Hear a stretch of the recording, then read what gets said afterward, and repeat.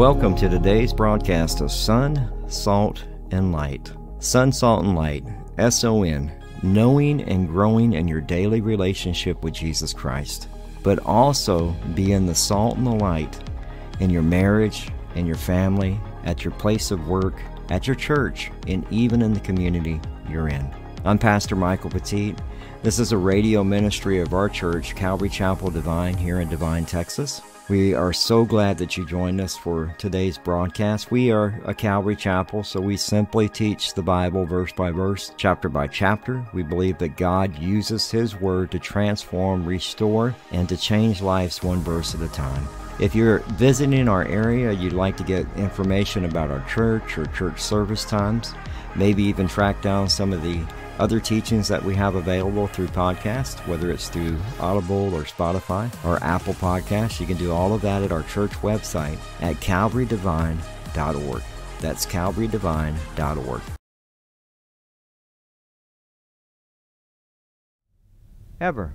If you're blessed with kids, praise God. Eventually those kids will not be with you, meaning they will all begin to move out, they'll grow up, and then you start having grandkids. You need to be praying like, Lord, bless me with a wife. That needs to be a prayer. But that means in the time that you're waiting to be blessed with a wife, you need to be preparing yourself and seeking the things that God is trying to show you as an individual what needs to be worked on. We need to wake up, but sometimes you will not catch the signal, hey, I put this person in front of you. Nope, you're red lighting over here at pornography. You miss that person because of it. Don't grieve the Holy Spirit. 2 Corinthians 3:18 says, but we all with unveiled face, beholding as in a mirror the glory of the Lord, are being transformed into the same image from glory to glory, just as by the Spirit of the Lord. Ephesians 5:18, we'll be going over this next week. And do not be drunk with wine, in which is dispensation, but be filled with the Spirit. You need to be filled with the Spirit. Stop filling yourself with the things of this world. Stop. It's no matter what your worst day is, no matter what sin that you're in today, God's grace, if you repent and you confess it, you can be forgiven. But it is a relationship. We talked about that Wednesday night. It is like Abram was a friend of God. And that to be a friend, that means you actually spend time with each other. That's my father. I'm his child. Do you not think that the father wants to spend time with his child? We need to spend that time with him. We need to remember that it's like to grieve the Holy Spirit is to afflict with sorrow. It's the third person of the Trinity. You're afflicting the third person of the Trinity with sorrow when you're diving into your sin, when you're putting on all these things. He's like, these things got to go. We have these two verses as we look at how the Holy Spirit is grieved in Isaiah. The nation of Israel did it all the time. In Isaiah 63 verses 9 through 10, in all their affliction he was afflicted, and the angel of his presence saved them. In his love and in his pity he redeemed them, and he bore them and carried them all the days of old. But they rebelled and grieved his Holy Spirit. So he turned himself against them as an enemy, and he fought against them. You want to keep running to the things of this world, God will give you over to the things of this world. And you go, but I'm his child. You want to follow the false things of this world? You want to believe that a man can have a baby? That's not true. You want to believe, well, I'm a female, now I can become a man? That's not true. Don't believe the lie. But if you choose to go down that path, God will allow you to go down it. And I can show you testimony after testimony of kids that were 13, 11, that are like, I wish they never would have did what they did. And the health issues that they have are tremendous. They'll be lucky if they live to 40 because of what they did to their bodies. But if you choose to follow these things and you continue to keep grieving the Holy Spirit, you will eventually quench the Holy Spirit. And you'll come up to a debased mind and you'll just start chasing the things of the world. And that's what happens. And that's why it's important for us to speak truth. I speak truth because it says that God created a male and female. I speak truth that God says you're not to lie with a woman as you do with a man, and a man as with a man. It's in the Bible. It's in the Old Testament and the New. You can't get away from it. It's truth. But we're not willing to speak that anymore. And so what we're seeing is we're seeing the Holy Spirit be grieved. We're seeing Christians, actually progressive Christians, saying, oh, you can do that.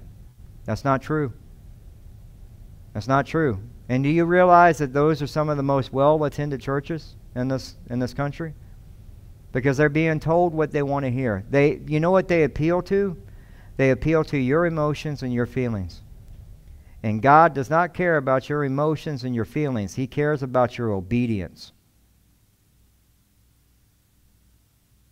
He cares about your obedience. He loves you enough to say, look, what that is it goes against my word. And you're grieving the Holy Spirit. And if you continue to do this, you're going to quench the Holy Spirit. And we need to be very careful that we don't do that. We think, oh, it's just a little bit. I just want to dabble in it. Man, how many people do you see that are dabbled into drugs in our cities and are completely lost, demonically addicted, demonically homeless of depression? They've given themselves over to a debased mind.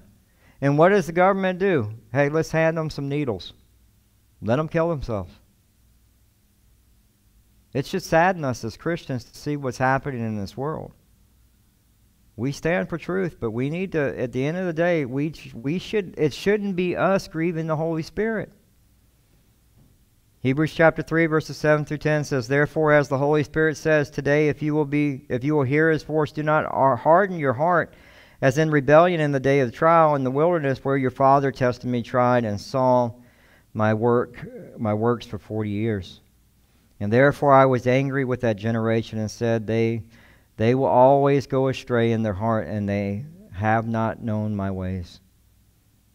Be patient and seek the cross. Don't allow yourself to be filled with the old man or old woman. Right? Don't go back to the things of this world. Don't grieve the Holy Spirit. And finally, we see do as Christ did in verses 31 through 32. Now we're going to get a whole list of things that we have to put away. And some of these we've already gone over, so I won't spend a lot of time with wrath and anger. Let all bitterness, wrath, anger, clamor, and evil speaking be put away from you with all malice. And so he's saying bitterness is, man, this is in the Greek, I love it. It is extreme enmity and a sour temper. Extreme enmity with a sour temper.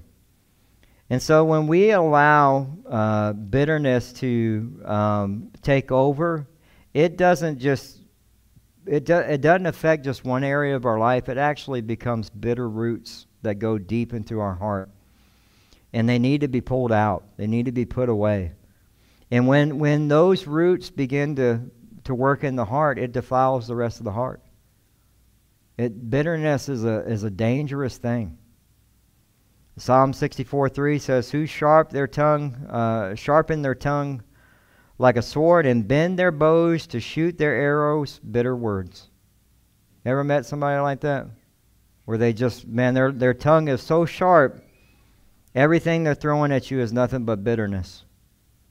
Bitter words. Romans chapter 3, verse 14 says, "Whose mouth is full of cursing and bitterness."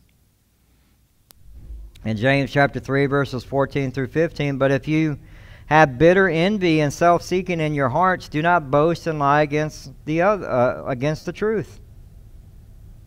This wisdom does not descend from above, but is earthly, sensual, and demonic." When you allow bitterness to take root and you allow it to control your life, because bitterness is just jealousy. It's hostility towards somebody. And I don't know who, it was an unknown author, but I love this. Bitterness is like drinking poison and waiting for the other person to die. Who's being affected? You. You're allowing it to just run down and just take over.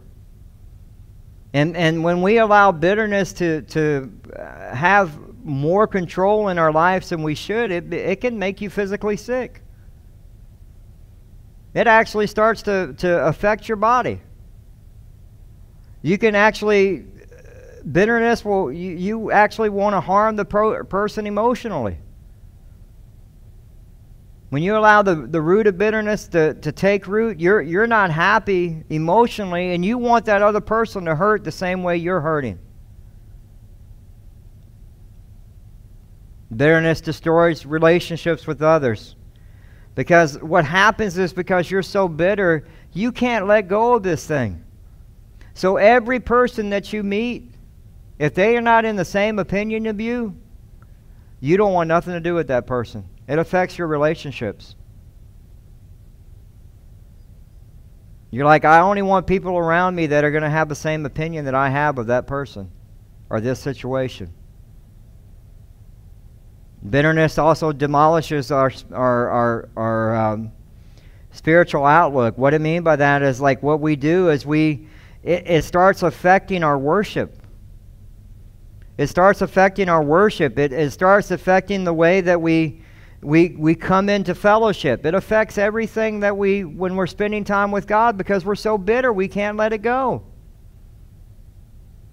And let me tell you, when you have bitter people in the church, it destroys the church. It will destroy a ministry. It can destroy a marriage. It can destroy a family. Bitterness needs to be put away. And if you have bitterness towards somebody today, you need to ask God to help you uproot that out of your heart. And if it's gone on for more than a year, it's going to be a hard pull, because it's affected every other area of your heart. Wrath, we talked about last week in some great detail. Just remember, wrath is when anger, unrighteous anger, goes on too long, it becomes wrath. And it's that shotgun blast. It's carnage and violence and damage. And then we also had anger last week. We went over that, about unrighteous anger. Unrighteous anger is when you have deep resentment, and it seethes, and then eventually it's all selfish, and then it has to go somewhere. And when that anger has nowhere else to go, it becomes wrath. So we have to put that away. Then we have clamor. A word that we usually don't use that much, right? Clamor. But I love what it says in the Greek. Clamor means to actually croak. And what it means by croaking is you croak the way that a raven croaks. Or you're croaking the way that a donkey makes noises. Right? You're so angry, your outcries of bickering and shouting. That's what it sounds like a raven. That's what it sounds like. And he's saying you got to put all of that away. That clamor, and let me tell you something, bitterness and clamor go hand in hand. Because when you're bitter, you're going to clamor. You're going to clamor. And then he says evil speaking. Another word for that is slander. Some of y'all may have slander in your Bibles, evil speaking.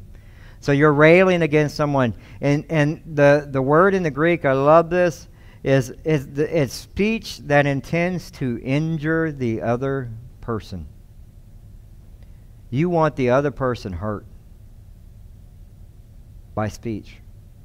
That means you're going to say things. You're going to try to find as big of an audience that you can find, and you're going to try to hurt that person's reputation. You're going to try to destroy them and injure them with words. That's what evil speaking is. And guess what? Bitterness and clamor go with evil speaking. Because if it goes on too long, it becomes evil speaking. You're willing to lie, and man, even if you go, I've met people that have done this. You're willing to lie to get that person out of here. That's what evil speaking is. It's blasphemy, is what the word actually is. It comes from is blasphemy. And when we talk about blasphemy, it's evil speaking, meaning that you would be willing to lie and to sow discord into somebody intentionally. That's from the devil. That's from the devil. And so you need to put that stuff away. But then he says all malice. And malice is just depravity, is wickedness, and it's wickedness to where you're not ashamed to break the laws. I don't care who I have to. Remember we talked about it, all the false testimonies that have happened. Under oath. You're okay with breaking the law because I need to make sure I have not only malice, but I also have evil speaking because I'm willing to do whatever I have to do to get rid of that person. We have a lot of that going on today in the world, but it shouldn't happen in the church. It shouldn't happen in your family. It shouldn't happen in your marriage. In 1 Peter chapter 2, verse 1, it says, "Therefore, laying aside all malice, all deceit, hypocrisy, envy, and all speaking." But then he finally finishes with Ephesians 4:32, "And be kind to one another, tender-hearted, forgiving one another, even as God in Christ forgave you." And the word that he puts here is the present imperative, meaning continually be kind to one another. Not just the days you feel like it. I feel like being kind today. No, you need to be kind all the time. That's what he's telling you. You continually to be kind. Continually to be kind. You're in you know, it's meaning that your goodness is being used out of service to God. Being kind. You're willing to be used in a good way for God, in service, in serving. And can I tell you that's something that this church has done tremendously. And you go, man, there ain't that many people here. But this church has done that for this community and this high school. I've seen y'all step out in faith and do things that y'all are always being kind. And I love that about y'all. I as a pastor, I can't ask anything else. You know, at the end of the day, we want to be an impact to the community. But it starts in our marriages and our families. And I've seen that in y'all. And it's for a pastor, it's one of the things that I love. That I love. And the ones that I don't know yet, I'd love to get to know you more and just see what God does in your life and in your marriage.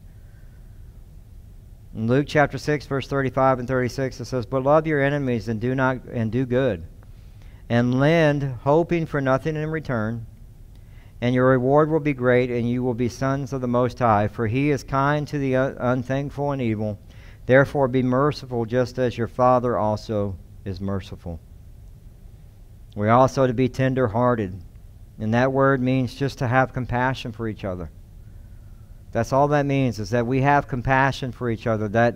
And to be tender-hearted actually means that it comes from a spirit of empathy. The Greek word says that it actually to have strong bowels. Right?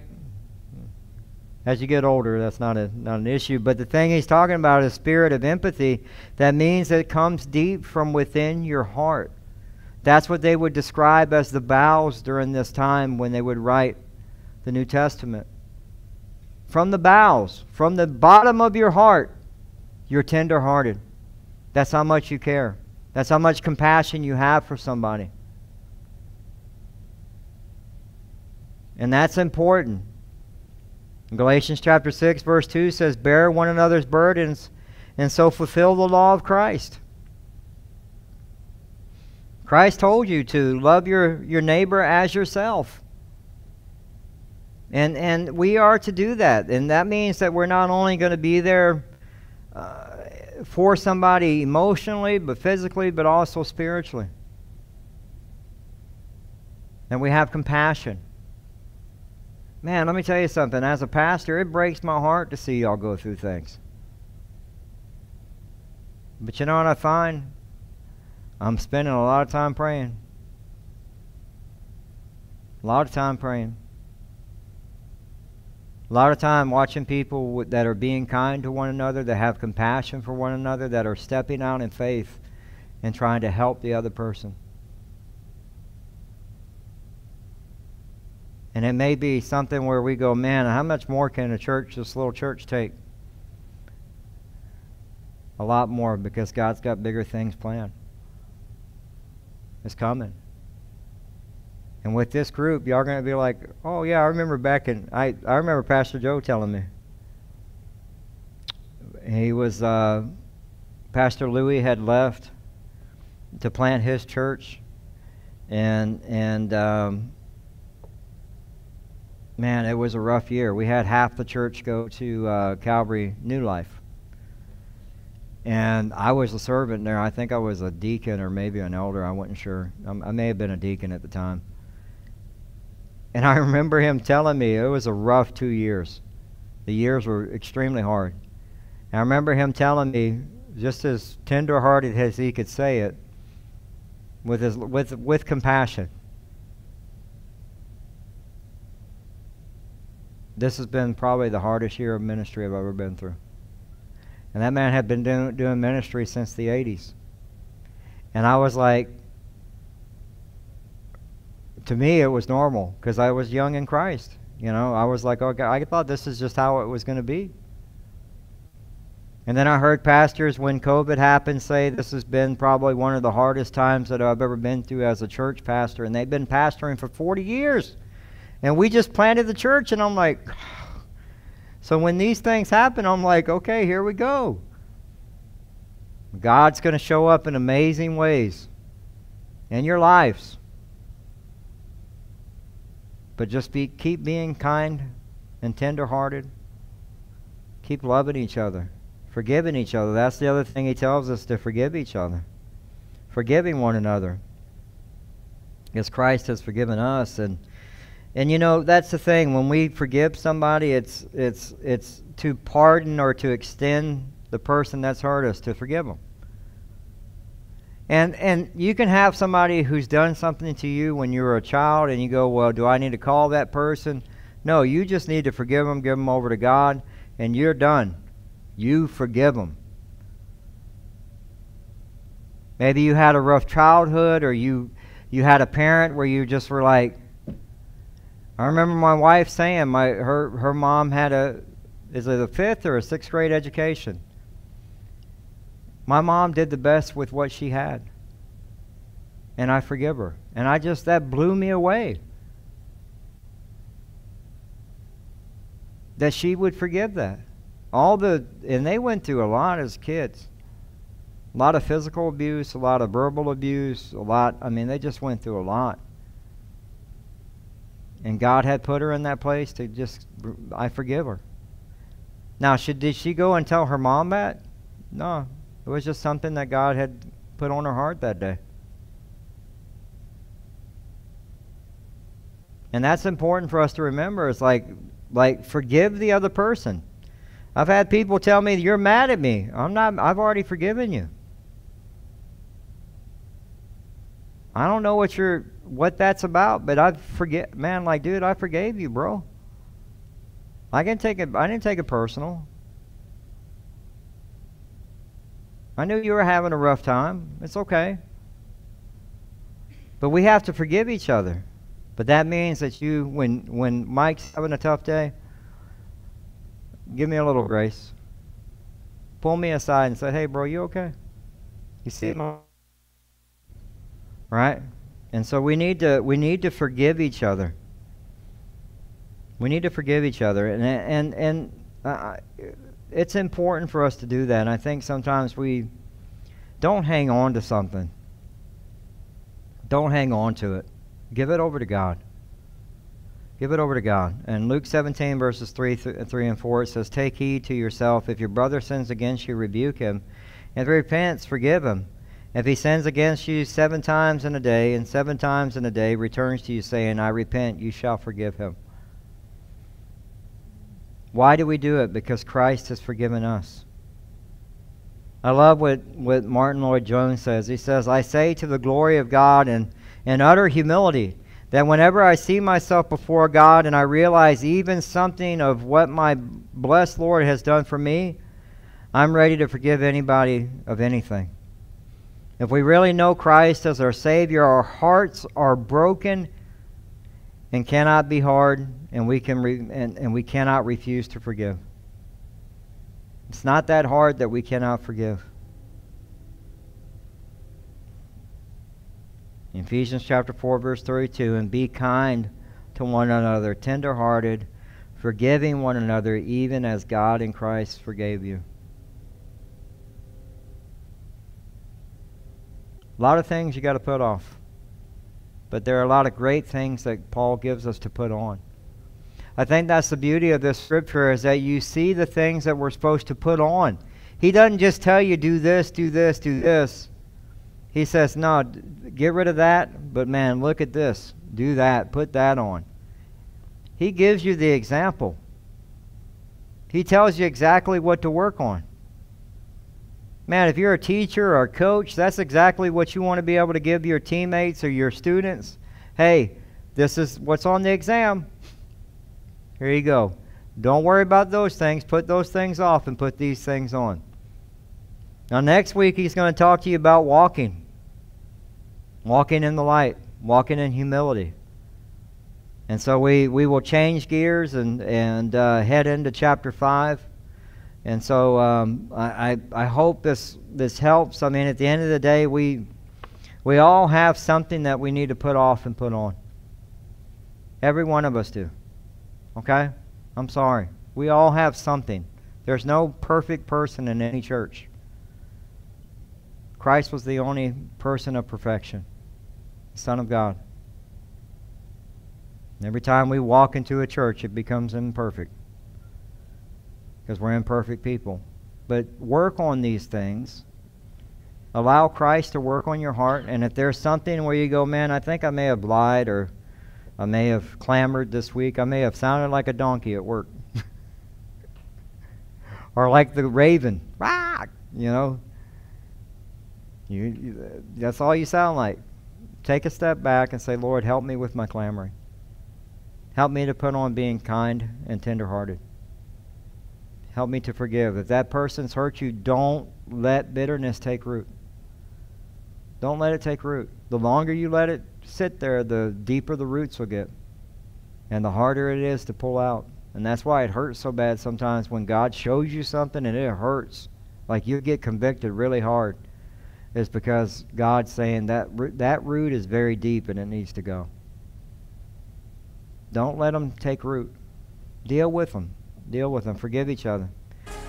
Well, that concludes today's broadcast of Sun, Salt, and Light Radio. We hope that you enjoyed it. If you'd like to submit a prayer request or get in contact with us or find out service times, you can do all of that at our website, as well as get our podcast at Spotify, Audible, TuneIn Radio. Pretty much wherever you can find a podcast, you can just type in Sun, Salt, and Light and you'll find it.